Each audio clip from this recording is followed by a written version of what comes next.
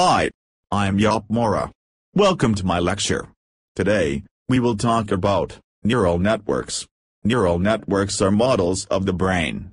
They consist of artificial nerve cells. The cells are connected in large networks. Each cell sends a pulse to many other nerve cells. When a nerve cell fires, it sends a pulse to all connected cells.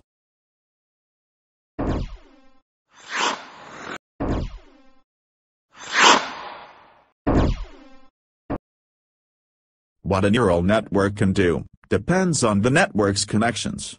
In other words, the function of these artificial brains depends on their structure. Our brains are neural networks too. And everything we can do also depends on the structure of our brains. Oh Yop, this is so exciting. But how does the brain know how to connect its billions of cells? The brain's connections are shaped through learning. In fact, your brain is changing all the time. It is even changing while I speak this. But how does this work? How do the nerve cells know how to change their connections?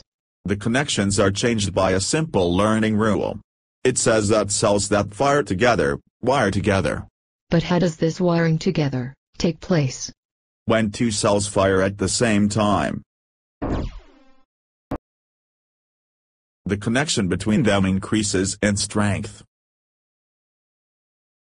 Now the cells have a stronger connection. Thanks for watching. In our next lecture, we will explore more about the structure and function of neural networks.